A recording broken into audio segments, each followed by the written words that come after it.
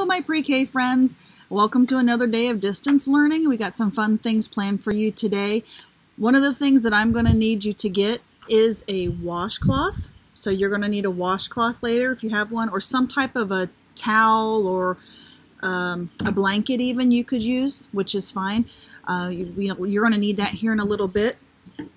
I'm going to need you to get your bag of Play-Doh, your piece of paper to write your letter on, and in your package you're going to need your clothes that you've been using this week to create your outfits, and clothespins, and then if you have it, 2 pens that have a cap like this, that has this on it.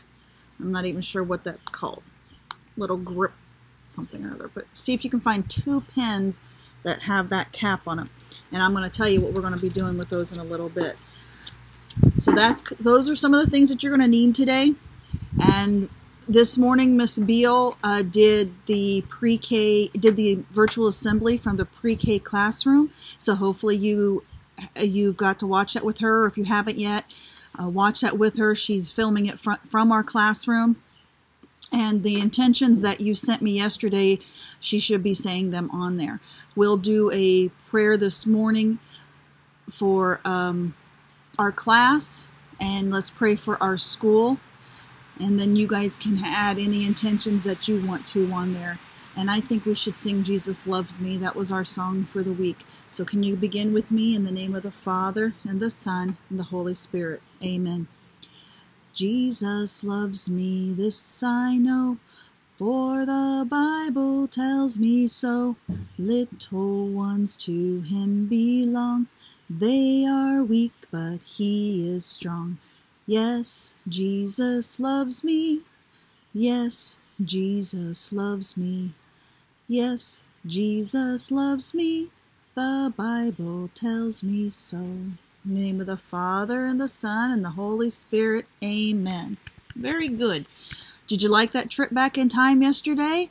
I hope you enjoyed it as much as I did. And we won't be going back in time today, but we will kind of be talking about things that we do a little differently if you don't have modern conveniences like a washer or a dryer. So we'll talk a little bit about that today. There's a great story for you for your reading today. It's called Mrs. McNosh Hangs Up Her Wash, and it is a really silly story about a lady who hangs up everything on her clothesline, even the dog. So you need to watch it, and then I want you to tell me some of the silly items, or tell your mom or dad some of the silly items that Mrs. McNosh hung up on her clothesline. And would you hang that up on your clothesline? What are some of the things that you would hang up on your clothesline at your house? And we're going to work on our letter for the day is letter D, as in dog. So we're going to work on that letter today, and we'll go ahead and get started with that. Let me move this camera down here. I'm going to bring this down. So let's work on the letter D, and D makes the D, D, D. It's really windy, so hopefully this doesn't blow away. D sound. Dog, dad, diamond. I'm trying to think of something else that I can think of begins with a D. So to make our uppercase D, we're going to start at the top of the line and make a straight line down. You're going to lift your pen and come back to the top, and then you're going to make a curved line around. And that is your uppercase D. Start at the top and make a straight line down. Lift your pencil, come back up to the top, and make a curved line down around to the bottom. Now, to make the lowercase d, what you need to do is start at the top.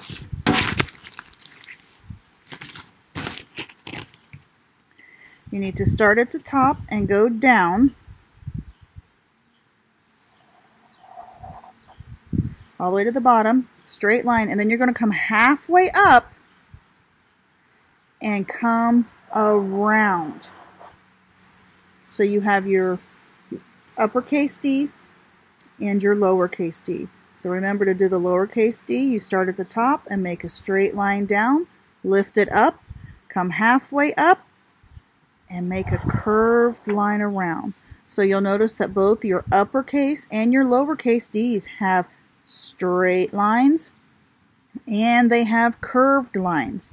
But you'll notice your curved lines go the opposite direction. This one curves around this way, and this one curves around the opposite way. So I would say this one is curving around to the, I'm going to think that would be the right, and this one curves to the left. It's hard for me to think that because this is upside down. Your D is pointing to the left, your lowercase d is pointing to the left, your uppercase D is pointing to the right. Alright, so that's how you're going to, once you practice writing your D, and I haven't been telling you guys, but I need to remind you, don't forget to keep practicing your name. And that's something I'm going to need for you guys to do as much as you can. I'd like for you to at least practice your name every day. And even this summer, when we're no longer in school, it would still be very important for you to remember how to keep practicing your name and learning how to write it, because when you go to kindergarten, your kindergarten teacher is going to want you to be able to write your name. And I just saw my friend here, and I just realized I forgot to have us do the pledge. So I'm going to sit him up on the railing, but I'm going to hold on to him because see the flag blowing? It's very windy out here today. So I'm going to hold on to him while we do the pledge. So let's go ahead and stand up. We'll get our legs stretched out a little bit. We haven't done any wiggles for a while. So hopefully he'll stay up. So put your right hand over your heart and you look at the flag and say, I pledge of allegiance to the flag of the United States of America and to the republic for which it stands, one nation, under God, indivisible, with liberty and justice for all. Very good. Kind of changed things up here. Didn't mean to, but that's okay. We just go with the flow in pre-K, don't we? One of the things I want to talk to you about is I was looking at my seeds. Have you guys looked at your seeds lately? This was me practicing which way to do my D. Have you guys looked at your seeds lately? Look at mine. Look at those roots growing. It's growing all the way down here. And then this one's got all kinds of like, oops, it's hard to see, all kinds of little sprouts on it. So I think I will take my seeds and plant them in my garden and see what kind of beans I'm going to grow today, or grow. The other thing I want you to work on, let's look and see what we have here. For your science and social studies, I'm going to have you, I want you to help mom and dad with the laundry. And what I want you to do is I want you to be able to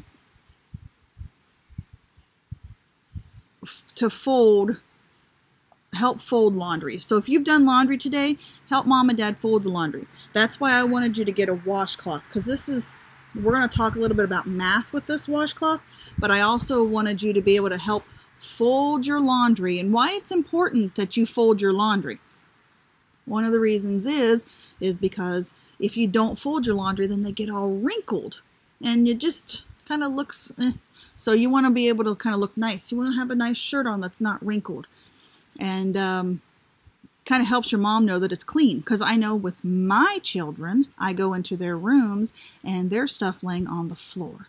And I don't know if it's clean or if it's dirty. But if it's folded and put away, then I know it's clean.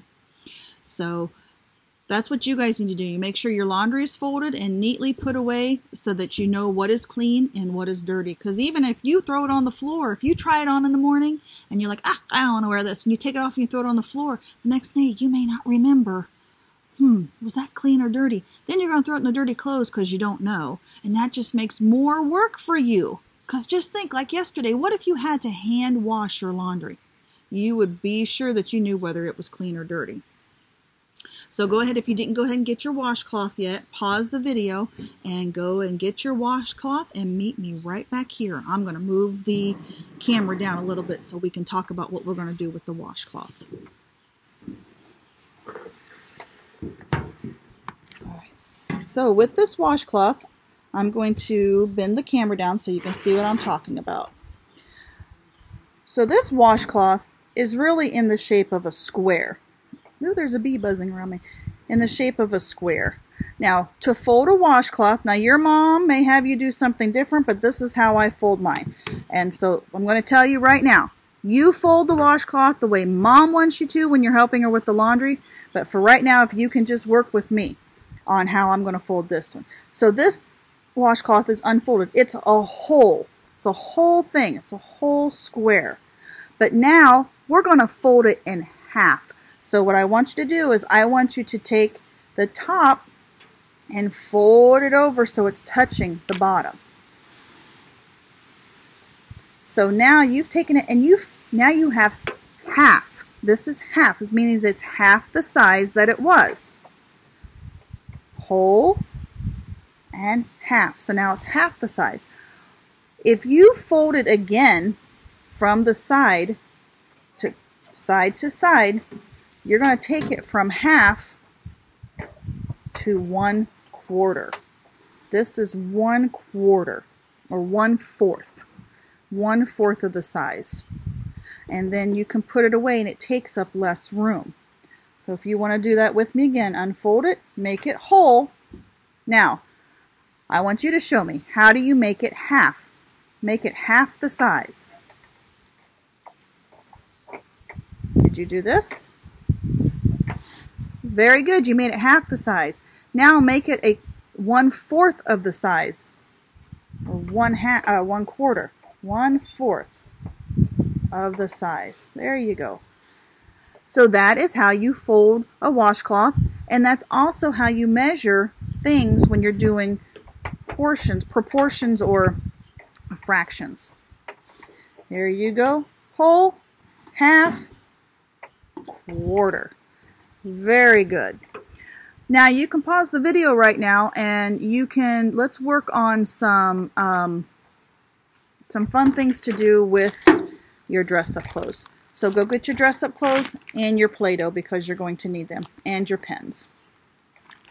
And I'm going to go ahead and start. I'm going to pull out my pens. I'm going to sit them here.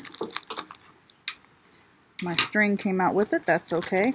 I'm going to pull out my clothespins.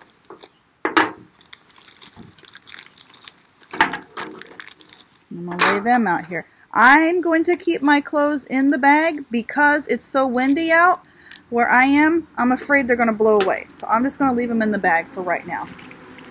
We are going to build a clothesline. So now you don't have to use a pin like this. Some people, if you have craft sticks, you can do that. That is okay too. So what I want you to do is take your Play-Doh and I want you to get a nice big piece of it. About like this. And then I want you to smush it around, get it nice and soft, work those muscles in your hands, and then I want you to kind of make it like a big ball, but I need your ball to kind of have a flat side. So roll it into a ball.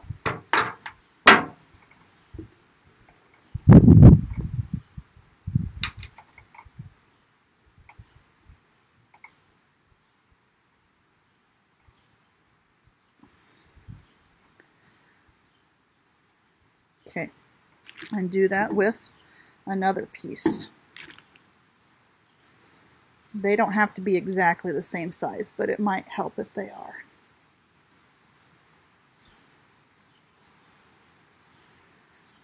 And you're going to sit them kind of close to each other.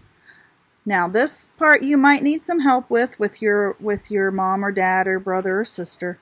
What you're going to do is you're going to take your string that came with your kit and you are going to slide it under that little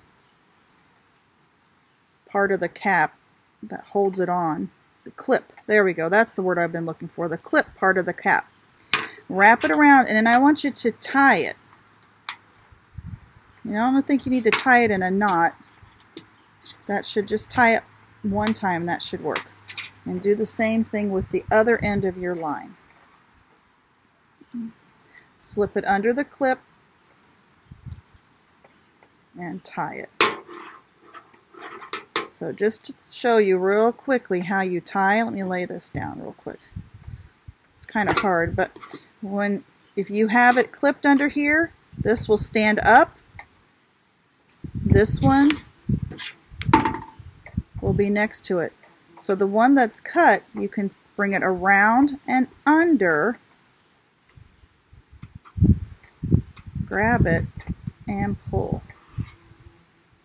All right. Now what I want you to do is taking your Play-Doh, and I might have to move the camera back a lot because this string is really, really long. So let me move the camera back quite a bit. So what you do is you're going to put a ball of Play-Doh and you're going to stick your pen down in it. And that's going to help hold it steady. Then you are going to do the same thing with the other pen. Now what I'm going to do, just because I don't have a lot of room, is I'm going to make my clothesline a little bit shorter. And if you need to do that, that's fine too. And I'm going to just kind of wrap that around a few times. That might even be easier than tying it. Learn things as you go a lot. Alright. So now you've got a clothesline, and if you need to make it a little bit tighter, you just got to move it. And then that sinks down in there, and then that stays up.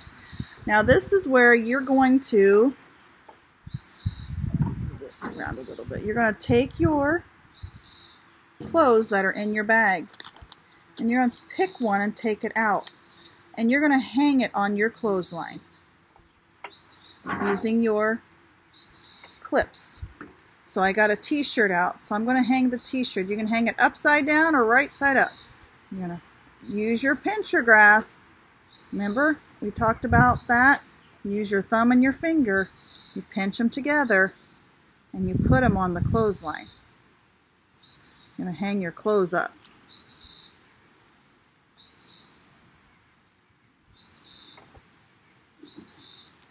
You can pick another one. You might have to move these down a little bit more. Try my boots. Put my boot on.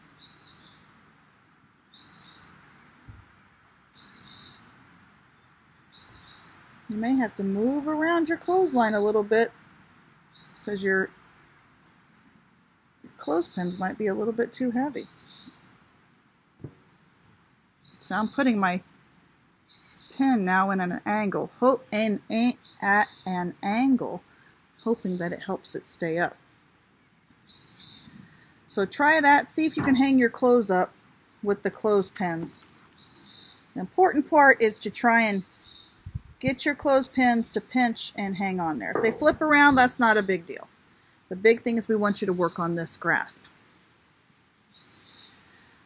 I'm going to move this out of the way. Bring this back closer.